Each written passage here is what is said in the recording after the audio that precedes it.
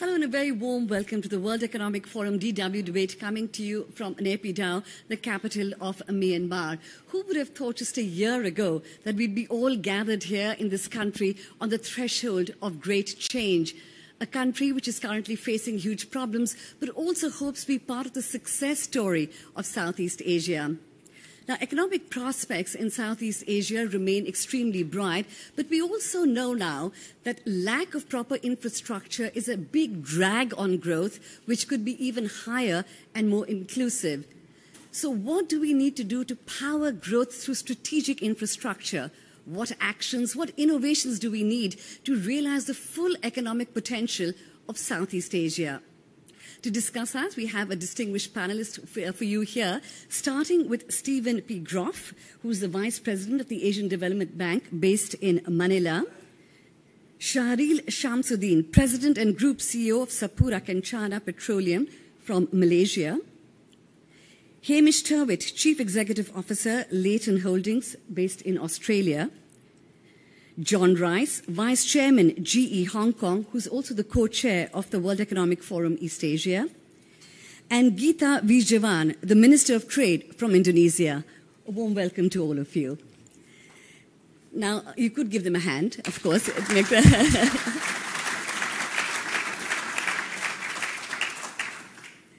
Right, Stephen, let me start with you. Now, you have a very broad overview of the region through your work with the Asian Development Bank, especially in infrastructure. What do you think needs, what are the infrastructure needs in your assessment of this region to unleash its full economic potential? Well, Amrita, first, thanks for having me here today. I mean, I think we all know that the needs of the region are huge. Our estimates for developing Asia the needs are somewhere on the order of about $750 billion a year between now and 2020. So those are huge, and those are a range of different infrastructure areas such as transport and communications and energy supply. But the other part of it, of course, is that we need to see interconnectedness between Southeast Asian countries in particular increasing. And right now, the connections, the transport connections, the telecommunication connections, the energy supply connections between countries in Southeast Asia are insufficient to meet the kind of demand, to meet the kind of growth rates that we want to see propelling the region through for the coming decades. Thank you, Stephen. John, your company, GE, has been involved in ASEAN for over 100 years. How important is the role of the private sector in unleashing the potential of this region through investments in infrastructure? Well, I think it's very important. I think when you look at the challenge of providing infrastructure for a growing population, a growing middle class that really wants better things, you need private companies and the technology they bring. You need private capital. And then you need capacity and capability creation. I mean, you have to be able to train people and help them become better leaders. And it's really the kind of things that you do for a country that we would do in GE for our own people. Right. Now, obviously, Hamish, your company is an engineering and a company which has been involved in infrastructure in Asia for several decades. You're also a member of the World Economic Forum's Infrastructure Steering Committee. What areas would you highlight in infrastructure development which are key for the region? I think the first thing is to understand what was that committee formed for and why. And if you look at the major challenges that have taken place post the GFC, really is that the burden of rolling out infrastructure or the responsibility of rolling out infrastructure cannot rest just with governments alone. Various fiscal constraints mean that we've seen a huge shortfall, and the global shortfall of infrastructure development is around about $1 trillion. So at the World Economic Forum, the Board of Governors and the infrastructure sector has really been working on trying to unlock the issues that are causing that deficit. So we're looking at prioritising projects, we're looking at better allocation of risk between the public and private sector, and finally, how do we access this huge amount of private funding that is out there, and really bringing that public-private partnership together to fund this infrastructure deficit. Thank you. Shahril, now the owner of one of the biggest companies, oil and gas integrated services companies based in Malaysia. Do you think that energy is the biggest infrastructure issue facing the region? And if so, what needs to be addressed most urgently? I would echo to say it is a very critical component of development, because energy will drive all the other developments that is required, and it's not just energy, but the interlink and the dynamic that goes on the different components as transport, education, security, and a strong legal infrastructure. Because when all of this comes together, then we will also attract investment into the region. And one of the things that we have to be mindful about this area is that different countries are at different levels of development. I would propose a joint development on infrastructure itself, because that would be effective use of capital. At the same time, I would also like to underscore the point that in developing any of these facets, especially energy, it's also an opportunity to build capabilities locally. I think John mentioned about capability building and building a middle class. These projects are huge. It's an opportunity to train capabilities, to grow the middle class in this area, which is on the demand side of whatever is produced after the energy and the transport and telecommunications. Without the development of both in tandem, you may disintermediate certain classes of people, and it will not be as sustainable. So I guess I would add to that it would be a prudent policy that encourages all of this to happen in tandem. Thank you, Shahril. Geeta, most of the big infrastructure projects in the world, or particularly in Asia, are in the hands of the government. What kind of actions and innovations can the government actually take or make to make infrastructure more effective in this region? Well, I think, let me speak on behalf of ASEAN. We take a look at ASEAN on the yardstick of just about everything in the infrastructure play, whether it's the degree of electrification, the number of kilometers of roads on a per 1,000 persons basis, number of kilometers of railroads on a per 1,000 person basis, and the telephony and all that. ASEAN sort of like ranks sup vis-a-vis our friends in other parts of Asia. Well, not to mention the OECD countries. We've got our work cut out, and I think the view taking going forward ought to be with respect to the government's will, or political will, rather, and that has to be backed by a very strong fiscal space. The rule of thumb is, for every dollar that needs to be spent on any infrastructure project, the government should be spending a quarter to a third of that, and the rest should be by the private hands. But the private hands are not going to be participatory if the government is not going to be doing anything about it. Now, the good news is ASEAN, I think, has a pretty robust fiscal space. I can speak for Indonesia, a country that runs on a debt-to-GDP ratio of 23 to 24%. It's got money to spend now. But, for about 25 to 30 years, there has been a regulatory hurdle, and that was basically the absence of the land law. And finally, the land law came out almost 2 years ago, and the presidential decree that basically would detail out some of the stuff that needs to be involved in clearing land and all that is out just about last year. I think we can expect to see some quite significant unleashing of infrastructure development by way of our having the necessary regulatory framework, the political will, probably not as ideal as we would like it to be, and also the fiscal space. But are the governments in Southeast Asia spending enough on infrastructure? Because you were spending, Indonesia, about 3.5% of GDP, which you intended to raise to about 11% this year. Yeah. But are they spending enough? Because the average spend in Southeast Asia by governments on infrastructure is below the Asian average. Sure. I mean, like whatever yardstick that I've mentioned, not only the portrait of where we are vis-a-vis all the other countries in Asia, but what we're spending is not as high as where it should be. Take a look at Indonesia, more particularly. Our logistics to GDP ratio is the highest in the world vis-a-vis some of the more developed economies in Asia.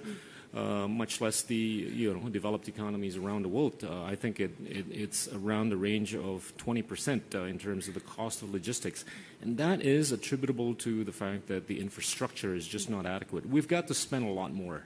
And I think we can't just be thinking of the tens of billions. We've got to think of the hundreds of billions, if not the trillions, in the next 10 to 20 years. The question is, are we going to have enough fiscal space? And the answer is we do. Now, I think with that space, given enough political will, given the right regulatory framework, I think we can start getting things moving the right direction more so than ever. Hamish, do you think there is enough fiscal space? Because what statistics show that actually the amount of money spent on infrastructure lending projects last year declined by about 6.3%. I don't think the constraint is lack of liquidity or the fiscal constraint. I think the issue is the risk allocation and this, if we call it this public-private partnership, how do we actually develop a model that deals with all the risk across all the different sectors to give the certainty to the investors to get their return over a sustainable period. And everything we're talking about here is not 1 or 2 years. All of us have mentioned decades and a very long-term vision towards a sustainable, productive future. So for me, the key is really the model, is an equitable model that shares the appropriate levels of return and risk between public and private partnerships. John, is that something you can agree with, that risk is the problem, the distribution of risk? And is there only kind of one kind of model in private-public partnerships, or what would you... Well, I think public-private partnership is a term that people tend to define a little bit differently. At its heart, though, I think you have to assume that if you're going to attract private capital to invest in a public infrastructure project, you have to be prepared to deliver the investors a certain return. And for a public company, it's roughly equivalent or over the weighted cost of capital. And if you can't do that, then you're not going to attract much private capital, because that capital's got to go where the shareholders think that they can get a reasonable risk-adjusted return. And so it really starts with that premise. And I think if you can solve for that, then you have companies like ours and others that are quite prepared to do business around the world, even in places where you might see a higher risk, because it's a business we understand, it's with partners that we know, so we take a different view of the strategy behind the decision. But you got to really wrestle with the fundamental question: is can you give a return, provide a return that allows the private capital a reasonable risk-adjusted return? Shahril, what was your experience been? I would like to echo what he said, but I'll give an example. Yeah, if you look in Malaysia, the development of marginal oil fields, where we were able to fund it. Yeah, we were able to fund it by the banks. Basically, we were able to raise a bond based on the certainty of hydrocarbons in the ground, and that the project will yield a certain return. Without knowing that you will get that yield, you will not get the financing. So in that way, the policy was to allow some sort of a cap. I mean, the risk is guaranteed by the company, and the banks were willing to accept the risk because the company was in a consortium that had track record of developing these fields before. The subsurface was studied by an independent company which was endorsed, and that risk was internalized by the financiers, and the financiers then gave us the money to develop the project of now almost $1 billion. So again, it's the legal infrastructure, the way you would find innovative ways of financing those kind of projects through a non-traditional approaches to the securing of risk. Stephen, everybody's talked about some of the kind of there's cheap money available for infrastructure projects. There's a need for infrastructure development. From your experience, is it actually just the lack of finances which is impeding infrastructure development, or is it the non-financial hurdles which are much more important, like the regulatory framework, the legal framework that you talked about, and multiple layers of governance in countries like Indonesia? The short answer to the question is yes. I think that the challenge that the region faces is one of this risk point that John has made, but it's also a lack of instruments for intermediating the excess savings that exist within the region, and we refer to this as the infrastructure financing paradox that exists within Asia broadly, but specifically within ASEAN. I mean, ASEAN right now, you have some $700 billion of foreign exchange reserves, and you have an unmet demand of $60 billion of infrastructure just in ASEAN alone. So unless we can figure out instruments and mechanisms for leveraging against those excess savings, right now those excess savings are invested in low-yielding treasury securities in the Eurozone and in the United States. So we need to figure out ways that you can leverage that money, much as the other panelists have said, to make investments at appropriately risk-assessed investments in the region. Geeta, do you think the governments are doing enough, and have they got it right? Because when you choose an infrastructure project in which you want to invest, what is your primary motive? Is it actually to gain revenue, or is it to actually job creation, or to help the maximum number of people benefit from it? We're not in a government to gain revenue. We're in a government to serve the public, right? That's a politician's comment. That's what they call me, the public servant. But look, you've got ASEAN with around 10 kilometers of roads on a per 1,000 person basis, about 0.25 kilometers of railroads on a per 1,000 persons basis, about 75 to 76% electrification rate, relatively good quality of water availability. Telephony, the fixed line yardstick is not, I think, accurate in, giving the right picture because of the mobile telephony, and that has allowed us to circumvent the impediment. Now, I'm not a proponent of the argument that, the money is an issue, but the fiscal space is an issue. I've never been worried about whether or not there's enough money out there to fund the building of roads, railroads, ports, and airports, and power generation capabilities. But the private guys are not going to go in if they don't see the government getting its act together. Now, the government has made a couple of mistakes in Indonesia. You've had this swanky new airport. That's probably an understatement, but, nobody's perfect. But, look, I think the view forward is that we have recognized what our shortcomings have been, and the important thing is directionality. Guys like John and Shahril and Steve and Hamish are not going to look at Indonesia if there is no macro political stability, if there is no macroeconomic stability. And I think we can check off those two boxes today, tomorrow, and a few years thereafter. The ratings are improving. And all we've got to do is just that we've got to put money on the table from the government. For a long time, we didn't have that ability because we were indebted significantly. We have trimmed down our debt. Now we can start thinking, okay, let's put more money into education. Let's put more money into infrastructure. Before, when we started having more money, we couldn't do it as easily because the regulatory framework was not ready. Now it is more ready than ever because the land law is out. It tells and defines the extent to which or how long you're going to have to wait to clear land and how much you got to pay. That's a defining moment, not only for the government, but hopefully for the private sector.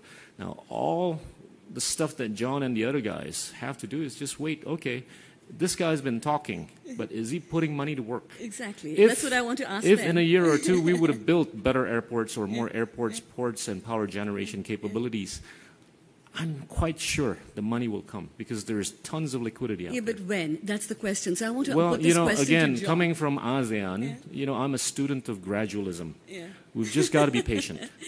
You see, but time is running out, and so we have to find out. I'm going to ask John. Indonesia is obviously making quite a bit of an effort from what the minister says. Yep. Is the story of Indonesia replicated across Southeast Asia? Are governments doing enough in terms of infrastructure regulation, in terms of land, uncertain land rights? I don't really know how to define enough, but governments are doing more. And I think the point that Gita made, more and more governments understand it's complicated. There are trade-offs that go with all of this. I mean, economic development, infrastructure development doesn't come for free, right? And it doesn't come without making trade-offs. You have to choose. You have to make choices about power sources. You have to make choices about transportation. You have to relocate people to build new roads and railroads, and that comes at a little bit of a price. But that is the conversation going in the right direction. I think it absolutely is. But, because Amrita, if I may just add, okay, almost a couple of years ago, John and I were having a drink in Honolulu. He was just boggled and balked by how slow things were. And I told him to be patient. And guess what? Value unleashed a couple of months thereafter. And guys like GE and the big companies around here, they get the big picture. And all they want to see is directionality. Right. And I think Indonesia has been able to prove directionality. I think that's exactly right. And we're not looking for risk-free investments. We're looking for reasonable clarity, a level playing field, and a stable governance structure. We understand as an investor, you have to take risks. So it's not about that at all.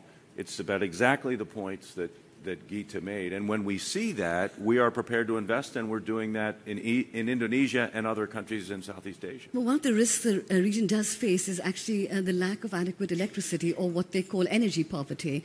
Shahril, if you want to kind of add your comments on that.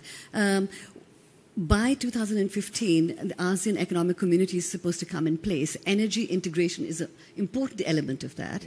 How far have they got there? I think the conversation is progressing well. Again, I have to underscore the issue of trade-offs.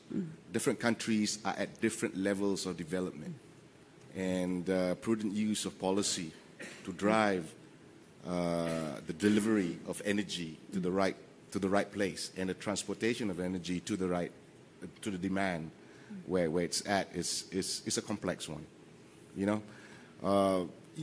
If you were just to use a straight line capitalistic model, you'd say just let's send it where the demand is. But you do have to send energy to where the demand is not yet, and to ensure that those areas come up.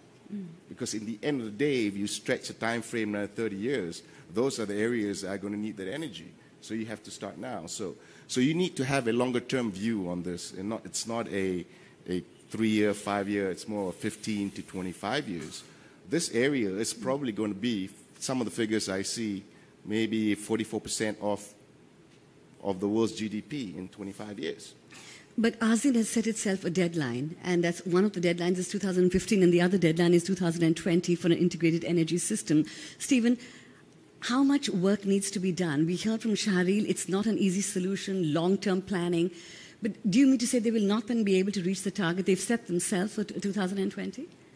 I wouldn't say that they're not going to meet the target, but I think there's a lot of challenges ahead. I think you look even beyond that, and aggregate energy demand is expected to increase in the region between 3 to 5% on an annual basis. So there's meeting that demand, creating the interconnectedness that's necessary in order to meet that demand on a sustainable basis. But there's other questions of, as you see that kind of increases, what is the sustainable energy mix that we can put in place? And right now, if we stay with the mix that we have, coal dependency is going to increase by more than 50% during that same time frame. So we need to be looking at the demand side, we need to be looking at the supply side, and making sure that we're making investments that are going to be sustainable in the long run. I'm not saying in any way that coal isn't going to be part of the solution. It will be part of the solution, but we need to be looking at addressing energy efficiency. We need to be looking at sustainable sources of generation as well.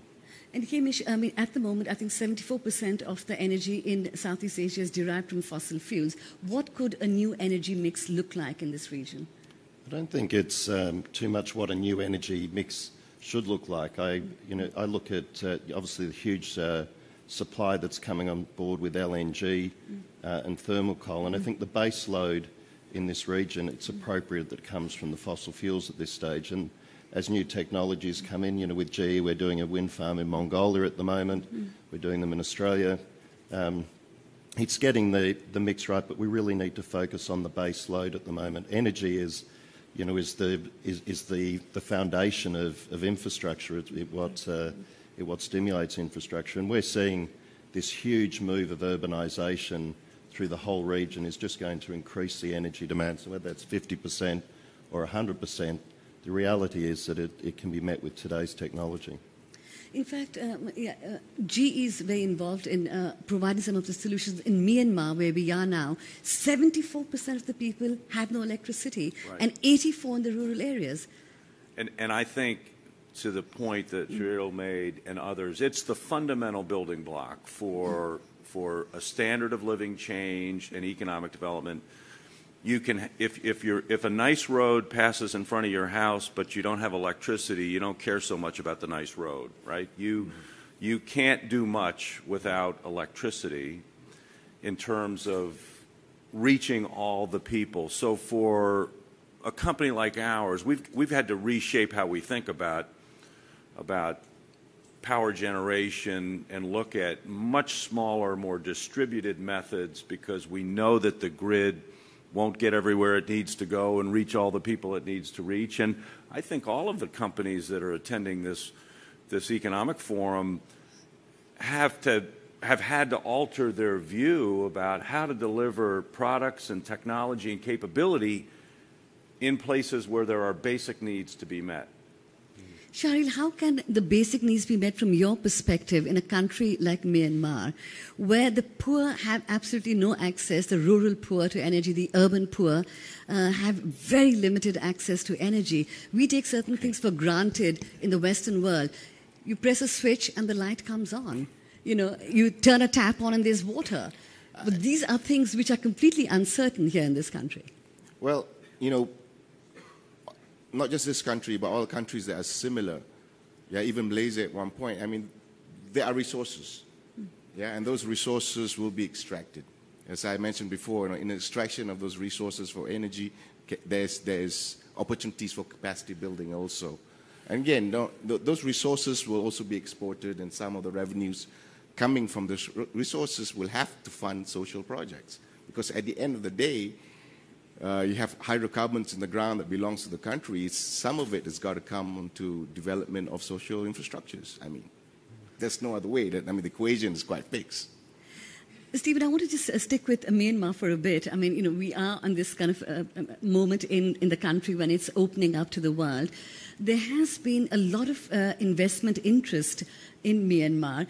But Aung San Suu Kyi, the leader of the opposition, warned against a frenzy of investments and talked about the need to be a little more cautious in the kind of development that Burmese leaders decide to go in for. What is your assessment of the situation? Well, I think that's essentially correct. I mean, one of my greatest concerns about development in Myanmar is there's a lot of challenges, and we know those well. They've been articulated by many, including ourselves. But I think that the one great challenge for the country is that of expectations management. Expectations management both on the part of foreign investors, but expectation management perhaps even more importantly on the part of the people of Myanmar. There's huge expectations for dramatic and speedy change that are not going to be met. It's going to take time. I mean, there will be change. I'm completely convinced that the government is committed to this reform process, but it's going to take quite some time. And I think that this is why when we talk about resource extraction, it's critically important. And I agree entirely with the fact that we need to be making investments side by side in social infrastructure, in off-grid electricity supply, in education and health. And if we don't see those investments happening in Myanmar alongside necessary resource extraction, the future is not as bright as it might otherwise be. Now, Geeta, we've seen that you as a politician, your country's been through various stages of development. There are other countries in this region, Vietnam, Laos, Cambodia. They've also had to make changes. Looking at Myanmar, what would you wish for the country? What would you caution them against? And what would you say that they should need to do as they open up to the world? Well, actually, I had a discussion with Aung San Suu Kyi last year, and some of the stuff we talked about related to the stuff that you've just observed. Until about a year and a half ago, I was the chairman of the investment board in Indonesia, and I was very careful about not overselling, over-marketing Indonesia And it's always useful to tell everybody from within and beyond that, there's still corruption in Indonesia. There's still bureaucratic deadweight in Indonesia. That we're not as educated as some of our brothers and sisters and friends in Singapore and Malaysia. But the important thing to note is that, is Indonesia going to be less corrupt 5 years from today or 10 years from today? Is Indonesia going to be less bureaucratic? And, I would encourage them to take a view. And the facts are that, in 2009, FDI was only about 6 billion US. And last year, we had $25 billion US worth of FDI, and FDI has been growing at 25 to 30%. The fact remains that 3 to 4 years ago, the United States was not even in the top 15. Now they're in the top 4. Korea was nowhere in the picture. Korea is now the second or third largest investor in Indonesia. And the good news is they're putting money to stuff that matters in the long run. And that's not just coal mining, oil and gas, and all that good stuff. It's stuff that's being put into manufacturing, services, agriculture, and whatever that I think will help Indonesia move up the value chain. That's, I think, good news because it will help Indonesia move in the right direction. Indonesia is already moving in the right direction from what I can see, Geeta. Yeah. You're very much the flavor of the year. And if I had my way... I think Myanmar is the flavor of the year. That is true. Congrats to our friends in Myanmar. At the international scale, I always think that Indonesia is very kind of ready to join the BRICS, and actually should be called BRICSy, with Indonesia as the eye at the I've end. had my debates with Jim O'Neill, but it's we let the others choose as to whether or not we belong to that group. Right. Hamish, I want to come back to you and ask you a little bit more about what needs to be done, because, connectivity is extremely important for ASEAN. Connectivity includes, obviously, physical infrastructure as well as the soft aspects of infrastructure. What needs to happen quickly that some of the aspirations of connectivity are met within, say, in the short term, in the next couple of years? I think one of the key things is a vision. If I look at the success stories throughout the region that have worked, and Malaysia had Vision 2020, and whether you agree with all of the projects and the path that it took, the reality is that it got Malaysia from a certain base to a position now where very soon it'll probably exceed its expectation of being a fully developed nation by 2020 and reach that ahead of program. And that was done by having a vision, then putting in place a consistent plan that was not linked to political tenure. And I think that's the key. If you look at what's worked in the region, it's taking the political cycle out of a national vision and out of a regional vision. So anything that can be done to coordinate a platform that is non-self-serving across the region for the benefit of all in the region towards a vision that lasts the tenure of infrastructure. And we've all talked about this slow gestation of infrastructure, 20, 30-year lifespans, 50 years. It's not 4 or 5 years, which is a political cycle. Shahril, let me just touch on one subject which was raised, which is they talked about corruption. And there is a perception, of course, that there is a fair bit of graft and what is called cronyism in Asia, as well as corruption and kickbacks when it comes to large infrastructure projects. What has your experience been? You're a large player in the region. We work from Brazil to New Zealand. And it's in Malaysia, of course, in Asia, and different perceptions of corruption in different places. But in reality, when you come to big infrastructure projects where there is funding from really important funding agencies, ADB or World Bank or just commercial banks, I think the way the projects are being evaluated, corruption has got a very small contribution to this, if not at all. Because at the end of the day, it comes to the returns of those projects. And if there was, the returns won't be there. So I think some of this talk about corruption is really overrated and being perpetuated by certain quarters that all these areas are corrupted. But in reality, I've not experienced it. Yeah, and in the ecosystem where you have to work with NOCs, national oil companies, and independent oil companies and oil majors, where evaluation of those projects itself is really transparent because it's in a PSC environment, production sharing environment, where technicalities of the job itself, is within parties that are not connected to the government. There is no avenue to do that because you have to go down and win it on the base of your technical capabilities, and only then it goes to commercial. So I really feel it's something that is propagated by certain quarters just because they didn't win the job. So we have to be very careful about this myth that there's so much corruption around. John, do you share that view? And I also want to ask you if there's one area of the PPP, private-public partnership area, that needs a bit of work so that the targets can be reached more quickly. What would that be? Well, first of all, I totally agree with Shahril's point. We operate in 160 countries, and we worry about corruption everywhere. We don't worry about it any more in Southeast Asia than we do anywhere else in the world. We have our way of doing business, and we walk away from deals that aren't conducted openly and transparently, and there is plenty of business to be had in Southeast Asia under those conditions.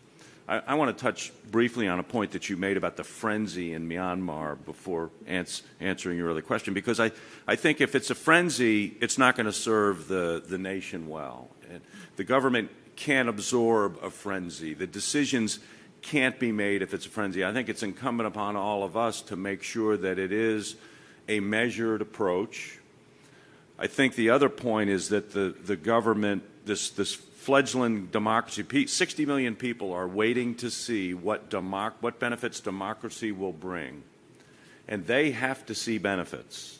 So there are going to be some trade-offs that have to be made, because I don't know that they're going to wait 5 or 10 years to see those benefits. They're going to need to see some benefits soon and some benefits over time. And I think all of the companies involved and all of the institutions involved in this process have to respect that fact. That will require trade-offs too, the balance between short-term and long-term. And if we all get this right, there is no reason to think that the people of Myanmar can't benefit just the way people in other ASEAN countries have benefited from good governance, democracy, investments, and a better standard of living. Yeah, the important thing is, of course, is responsible investments, because one of the things Aung San Suu Kyi said, that people are already getting impatient here, that it's in the third year of reform, and they're asking for basic infrastructure, basic things like roads, water, electricity, health, education. So you're right, it's also a problem about high expectations. Well, I think so too. Let's face it, democracy is not perfect. There are democracies that have been around for hundreds of years that don't always operate the way people would like them to operate. I think you have to give a lot of credit to the amount of change that's taken place here in a relatively short period of time. People without electricity want electricity, and if you don't have it, you're impatient. So I get that. But this has been tremendous progress in almost overnight in the context of democratic evolution. I'll ask Stephen, one of the talking about the frenzy, since that has become a bit of an issue here. Apparently, one of the ministers reportedly said that he's meeting so many international delegations of investors that he has no time to actually think about what he should be doing. What are they offering? What should I do? Is this the person to invest in? Are you worried about that there is this kind of scramble for a rich nation with poor people for resources here? No, I think that's exactly correct, and I would include ourselves as a representative of the donor community that we contribute to the problem as well, where we I think suck up some of the bandwidth as far as the ministries are concerned, and it's a challenge we've seen over and over again in many emerging economies where the capacity in the government is very, very limited. So the number of people that you can actually see that know what's going on is relatively limited. So I think that what we need to be doing collectively is exercising restraint, self-restraint, which we're not necessarily that good at, but it's encouraging to hear John emphasize the importance of that. But also, I think, is finding ways that we can invest in building capacity within the government and within institutions in the country so they can actually serve that demand. The demand's not going to go away, and there's going to be interest in this country for a long time to come. But getting over this hump in the immediate term is going to require restraint on the part of investors, restraint on the part of donors, but also us finding ways that we can help support the government in making these things happen over the short term. And of course, one of the very positive elements is that all of you are emphasizing human capacity, which is also in terms of soft infrastructure. Hamish, would you agree that that is one of the critical areas that one needs to look at? We've never found the human capacity excuse me, the constraint to infrastructure. In Indonesia, for instance, we've got training schools in Balikpapan and Banjarmasin where we train our people, and that hasn't been the issue. In Mongolia, we've recently opened up a coal mine, and the highest productivity we get from our machines is from a 19-year-old Mongolian operator, and that's anywhere in the world. So we have the ability to train people. Infrastructure requires a high skill level at the engineering level, but a reasonably low skill level on the building component. So we can deal with that capacity once you untap. For me, it's the prioritisation of infrastructure which is needed, and actually making the commitment to starting it. There are very few projects that I've seen that haven't been delivered, and look at the facilities that we're in here, and the communication and connectivity we've got. It can be done. The human constraint is not the problem. And do you think, on balance, the Asian governments have got these their priorities right in targeting which kind of infrastructure needs most investment most quickly? I don't believe that we've got it right anywhere. I think that's one of the largest challenges that we have, and that doesn't just go to this region. I think it's very complex. We're becoming a global world, and it's no longer the decision of just a city, a state or a nation. We've got to look at connectivity, collaboration and need across the world. There's no point building a container ship or port here if there's nothing on the receiving end. So I think it is about prioritisation, and that's certainly a challenge for government. Yeah. Geeta, let me just ask you a final question before I start asking the audience to throw in questions. ASEAN is a wonderful organisation. You work very well together, but there's also underlying surface. Are you also competing with each other as countries when it comes to infrastructure? Because there has to be connectivity at an infrastructure level. You should have attended the session this morning. Okay. Look, earlier, John and I were together with Kishore and a few other prominent people. It was a fascinating discussion about where ASEAN is and how we're surviving. I think it's important to underline that we're a different kind of union by way of history and legacy vis-a-vis some of the other unions that we're seeing in other parts of the world. And I think we're there to last. And lasting doesn't mean that we don't have to compete against each other. And there's a lot of spirit of sisterhood and brotherhood. And by way of the meetings that we do, as much as some guys or some member countries may not be able to check off some of the boxes, there is a great degree of respect and understanding. And we were talking about the ASEAN Economic Community earlier today. We're not going to get to the idealism that we set out, in 2003. There's going to be a few boxes that we're not going to be able to check off, but there's respect for everybody else. And that's I think, what's keeping us together, aside from the fact that it has been miraculous how we have turned out, from a geopolitical, economic, and social and cultural standpoint. And I think it's going to last. Yes, Singapore is going to have to do whatever they have to do. Malaysia is going to have to do whatever they have to do. Indonesia has got to do whatever we've got to do. And I think the next 20 years, it's all about making sure that we've got the supply side of the equation ready. And it's these guys out here who can help us in terms of creating and availing the supply side. Thank you very much. I just want to add one point. It's not just the frenzy in Myanmar. I feel like I don't have time to think nowadays. Okay. And that's because I think you should be a BRICSy. That's why.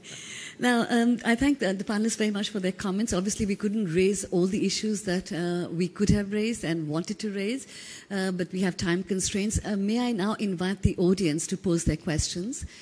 You would need to identify yourself, and if you have a question addressed to a particular panelist, if you could mention that. the gentleman there. If you would wait for the mic to come to you.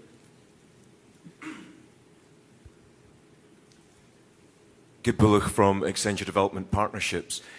There's been a lot of talk about PPPs and public-private partnerships here in infrastructure, very interesting conversation. But what about private-private partnerships? And I'm thinking particularly where, rural electrification meets agriculture, meets telecoms. And is there an opportunity for the private companies to get together in a more integrated approach to drive both economic development but also the social development that Myanmar needs? We have dozens of those around the world with companies to develop biomass gasification for distributed power and things like that. That there is a lot of private capital that's interested in finding a home in the right infrastructure projects, along with the public-private connection we saw before. I see no limit to that, frankly. Healthcare is another area where there's tremendous interest in investing in basic healthcare capabilities, because that's another measuring stick that people use to gauge whether their lives are getting better or not. I'd just like to add that probably about 80% of our order book in Asia is actually private to private. So, whether it's the mines that we're working on or, casinos in Macau, the tourism sector, bottling plants for Coca-Cola in Indonesia, factories for Caterpillar. So the bulk of the work that we do actually is private investment coming in. But where the deficit sits at the moment, which is what we've been focusing on, is harnessing this public-private partnership will fund the deficit. But also to go back to the point earlier about legal and regulatory frameworks and how critical those are in order to realize, whether it be public-private partnerships or private-private partnerships, but also I think policy on the part of governments in terms of determining that this is indeed a priority and this is one thing that they want to align themselves behind. And so again, there's much to be done. I'd echo that too. Going to new areas, we always try to work with companies that add value. Yeah, on a private basis. For example, in Brazil, we go in with Seadrill, with another company to address that market. In Malaysia, indeed, for development of oil fields, we are in with another company called Petrofac, and you get the sharing of capital, the sharing of risk, and also the sharing of expertise and capabilities to execute the work, which gives the financiers the confidence to come in and fund those projects. Yeah. Thank you. I think we have a question there from a gentleman in the white shirt. Mingalawa. My name is U Wing U. I'm a member of parliament from Yebu constituency. Well, we are very proud to host a forum like this, and you are welcome to our country. What I would like to ask for is, what would you like to wish for our people of Myanmar, or any message that you want to give to us? Thank you very much. Thank you very much. Thank you for welcoming us to your country. We're all very happy to be here, and I think this is a message maybe everyone can say a word. I don't mind starting. I think Indonesia could be one of the models you can take a look at. We democratized ourselves 15 years ago. And, consistent with the words of our leadership to your leadership here, that one of the few things that made us the way we've turned out was that there was a military reform that took place before real political reform. And that's, I think, the step that you guys are taking here already. And you can learn from not only our successes, but our mistakes. And, we're only 15 years into the game, and there's more to come. But definitely Indonesia could be a model for you to take a look at. I would agree with that, and I think that there's a real advantage that Myanmar potentially has as a second mover, if you will, to look at both the positive stories and the negative stories from the region and move ahead in that. And I think one thing I would underscore is just the importance of equality and inclusiveness when it comes to growth. One thing that we've seen over the region over the last 20 years is we've seen tremendous amounts of people moved out of poverty, but a lot of that has been in China. And so there's been a gap that's been growing between the rich and the poor across the region. and that is something that foments social instability. It foments all sorts of different things that you don't want. So you need to be looking at both the top end of that growth. You have to be looking, importantly, at the bottom end of that growth as you move forward. I think the one thing for me is looking forward. If you look back and you try to reflect on the past, and you can't, you can never put that behind you. But the challenge will be to unite on a common vision for the good of the nation, and that's and then tap into all the lessons learnt around the region, because you're certainly not alone in the journey that you're taking, and there's a lot of interest that you succeed. My wish is that people will see the benefits of democracy, understand that there needs to be some trade-offs in order for those benefits to keep accruing, and that this process will continue to develop. And if you think about the Indonesia analogy, there were probably people 15 years ago who were predicting it might not work, it's not moving fast enough, there isn't the right benefit being spread around, and those things get dealt with over time. And the tremendous success that country has had is a perfect example of what can happen when people persevere. Shahril? I'm a little bit cautious to recommend any cookie-cutter solutions for the running of a country, because every place is unique, and every place have their own issues that they have to deal with. Therefore, look at all the systems that are available around, and understand how those systems fit best to your own needs and your own pace of development. Again, I'll be very cautious to have benchmarks that are put up there that are not relevant to yourselves, because you are your own people, and I think you should choose how you want to run your country. Only you know better. But the elements are there, as long as benefit goes to everyone that lives in that country. I'm sure Myanmar will sort itself out in good time. If I may just add my little comment to that, and one is that I met a Myanmarese journalist yesterday, and he said to me that, it's a tremendous opportunity for us. Myanmar has a lot to gain, but if things are not done properly, we have a lot to lose. So I think it is kind of really important to do it right at this point. Now, we are running out of time, so we'll have to make the questions kind of pretty brief, and we'll just get one person to answer them instead of the whole panel. But this, I think, was an important question, so I wanted everyone to have their say. The gentleman there in a red tie, please.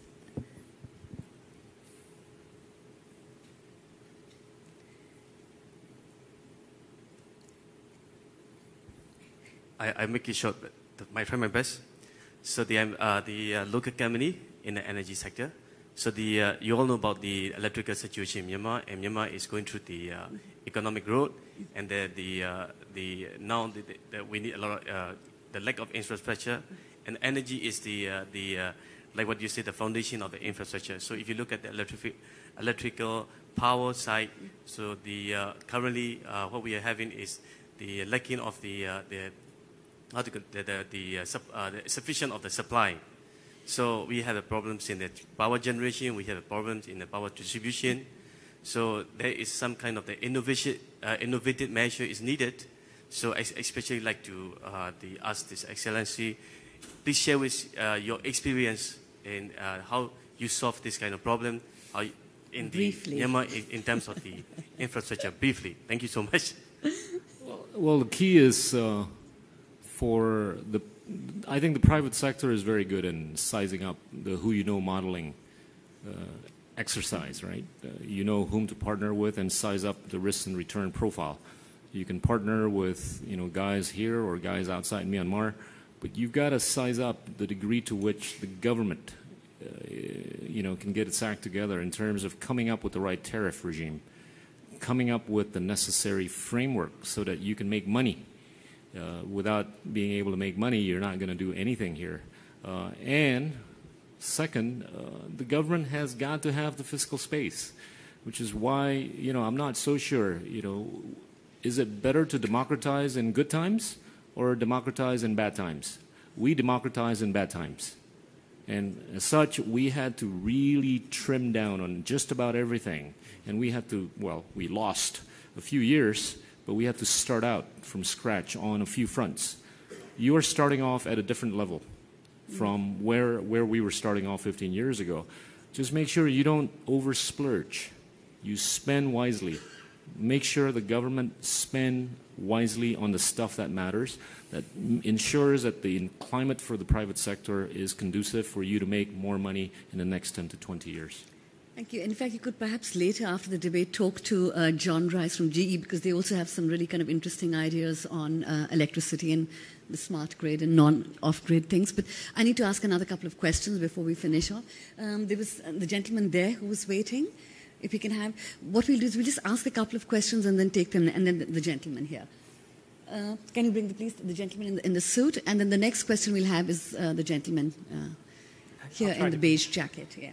I'll try to be as succinct as possible. My name is Jim Keith. I'm with a business consulting firm, McClarty Associates, and a retired diplomat.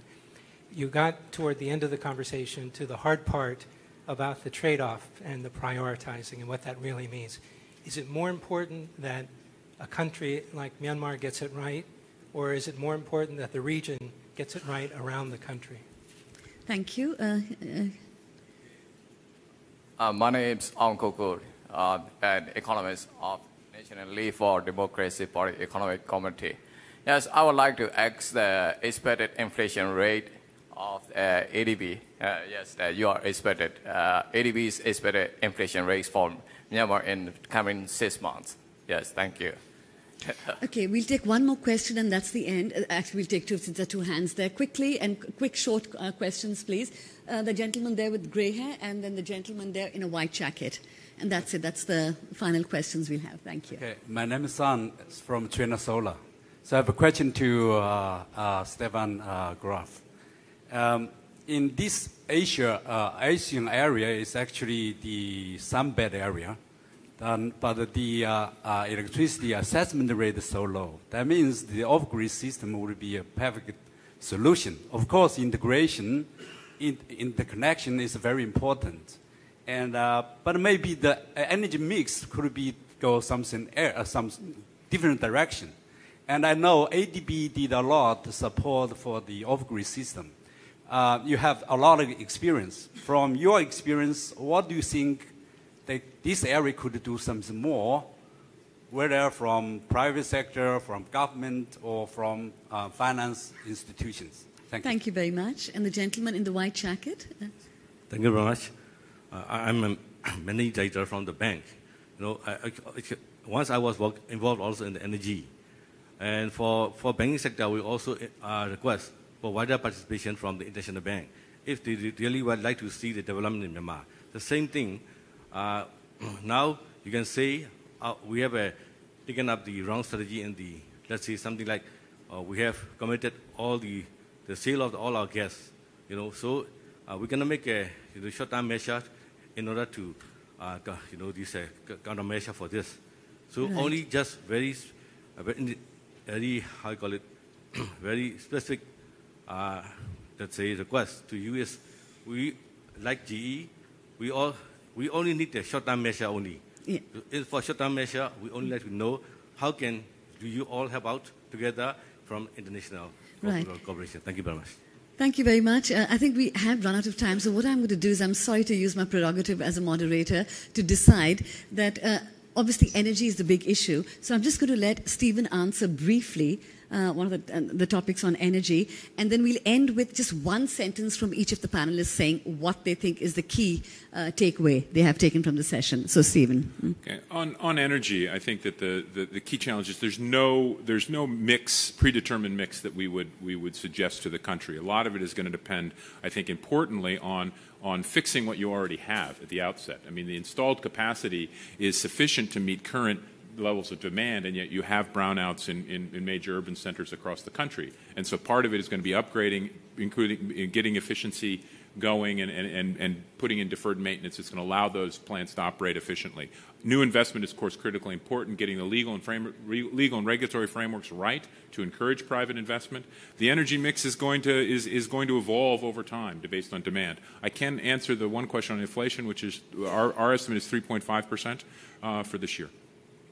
Thank you very much. And now I'm going to invite each of the panelists to make one sentence as their key takeaway from this session. Starting with you, Shahril.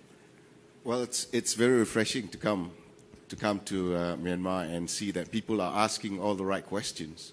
And we're talking about all the right topics today because these are fundamentals of growth going forward. And I look forward to come to Myanmar more and also to invest because I know these in very short time you will see results. And we have been doing business here for past 3 years and it's been very encouraging. It's been very professional. So it's very encouraging. Thank you.